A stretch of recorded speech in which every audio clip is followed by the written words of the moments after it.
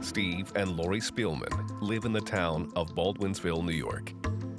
I was looking for a great place to raise our kids. The thing that attracted me to Baldwinsville was it had a great winter. It was a big hockey community. Their 9-year-old son, Chris, lives and breathes ice hockey. Chris started playing ice hockey at 4 years old. He had a natural gift for it. Chris likes the competition, but he's a fun-loving kid. We always say Chris loves being a kid. One morning in early autumn, the Spielmans take Chris to hockey tryouts. Chris has spent all summer working real hard to pass this travel team tryout. We go out, all the kids are lined up, waiting to take the ice. But when his turn comes, Chris isn't his usual competitive self. He was dropping his stick, and he looked like he was struggling. He was usually one of the fastest skaters, and he was coming in last in some of these drills. His mom, Lori, also spots Chris's unusual behavior.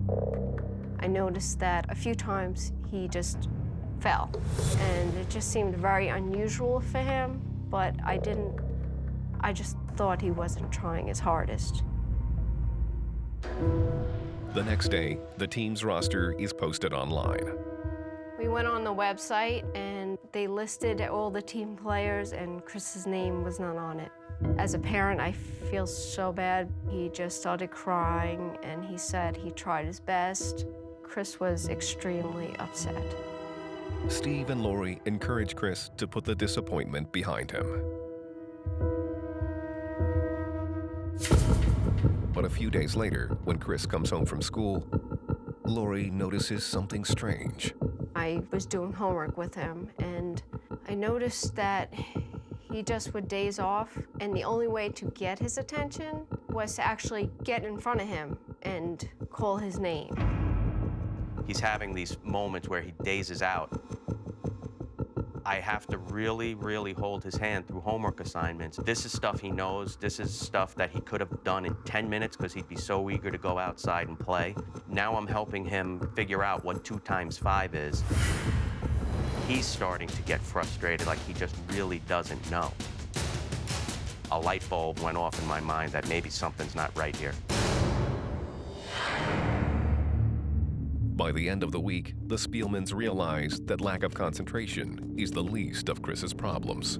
It's Friday night, it's pizza night. We're sitting here having dinner as a family. Everything seems normal. Chris kind of gets up from the table and says, "I'm not hungry," which is odd because he's usually good for 3 slices of pizza. He goes onto the couch in front of the TV. Next thing I know, he's sleeping. I looked at my wife and I said, "He must be sick." We take his temperature. It was 103. He always tended to get high fevers. He's always had ear infections. We're hoping it would just go away. But on Wednesday night, just before bedtime, there is an alarming development. Chris is laying on the couch, and it's getting late. My husband picks Chris up, and Chris just started freaking out. He's yelling hysterically for me to put him down. He does not want to be touched. He just keeps yelling at me, "Dad, don't touch me, put me down." He's got a hockey player mentality. Nothing hurts him. I've never been so scared in my life. It is clear something is wrong. Startled, Steve races Chris to the emergency room. When we're in the emergency room, the doctors are looking at Chris and they go through all the standard testing, blood tests and everything else. I could see the look on the doctor's face now, and obviously I know something's wrong.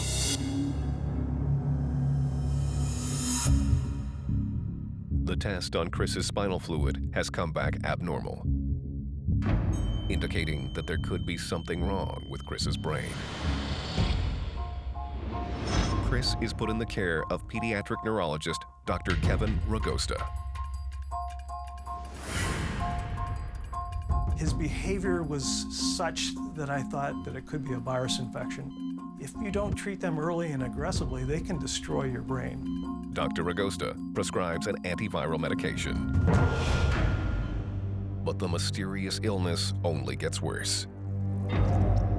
As the night goes by and I'm by his side, he starts shaking. his body starts tremoring, and his eyes are starting to roll in opposite circles from each other, and they actually start kind of going up in his head. And he told me he couldn't see me and that he was scared, and that's when I got scared.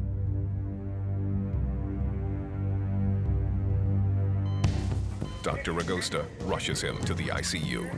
He started having seizures, and his level of consciousness became clearly compromised. MRIs reveal that Chris is suffering from encephalitis, a dangerous swelling of the brain, often caused by an infection. His brain was clearly inflamed. When the body is attacked by a foreign invader, it sends immune cells to the infected area, causing inflammation. Normally, this helps the body heal, but inflammation in the brain can be fatal. As the brain tissue swells, it presses against the skull, killing the brain's own cells. If enough cells die, the brain stops functioning and the victim dies. He was regressing instead of progressing. And then you reach a point and said, okay, he doesn't have something that we can actively treat with antibiotics or antiviruses. Chris is getting worse by the hour. His awareness of the environment just started to become less and less and less. And a boy that was just talking to you a day or two earlier now doesn't even seem to know your existence. And they said the next thing that was going to happen was he wasn't going to be able to breathe on his own. And they said that to protect his airways, they were going to need to induce him in a coma and intubate him. At this point, I don't know what to think. It's the scariest thing I've ever went through. My husband and I just are still hoping everything's just going to turn out okay. The doctors connect Chris to a ventilator, and within minutes, he slips into a coma. I was shocked and scared, and I asked the doctor, what are the chances of him coming out of this? I was given a variety of, it could be a day, it could be weeks, or it could be years, or it could be never. With Chris's life in the balance, Dr. Ragosta considers one final treatment: steroids. Steroids is one of those two-edged swords. Steroids can reduce the inflammation by inhibiting the body's immune response. But in doing so, they might give whatever is attacking Chris free rein and make the infection even worse. The doctors were very clear that this was experimental and that there wasn't enough in the scientific literature to prove that this would work or not work, and we decided to go for it. After being treated with steroids, he has made a partial recovery. But his parents are terrified that the parasite might still be lurking somewhere in his brain.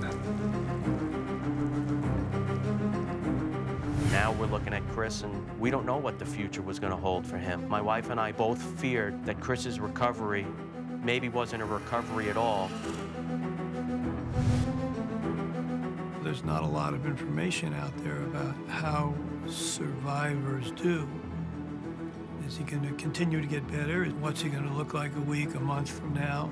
The real way that one knows what's going to happen is to wait.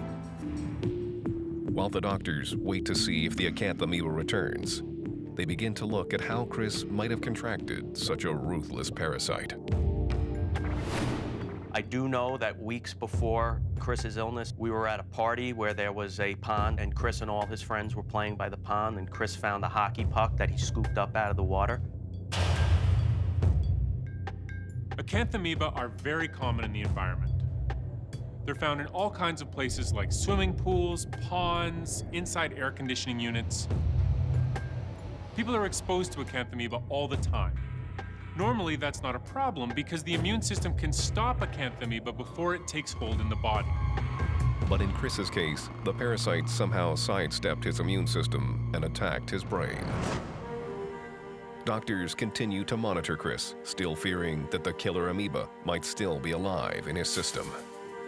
But after 6 weeks of rehab, Chris regains his speech, muscle control, and neurological function.